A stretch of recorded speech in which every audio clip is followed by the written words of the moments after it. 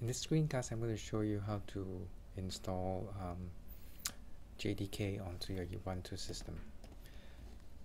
First, log in as the user that you first installed your Ubuntu system in.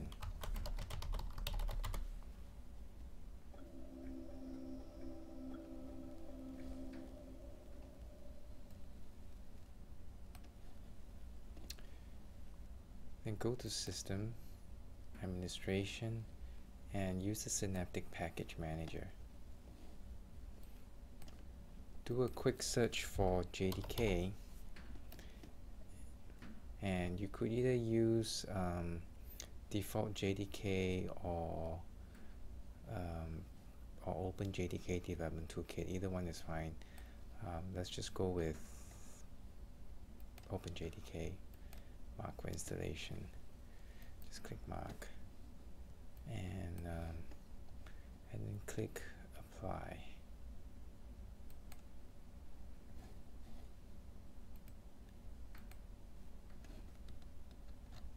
And if everything looks good, just say Apply. And this will take a while. So I'm going to pause the recording till the downloading is done.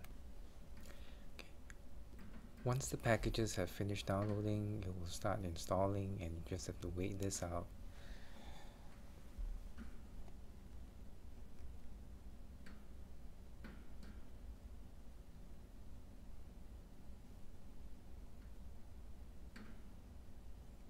And if everything is successful, it will say that changes are applied.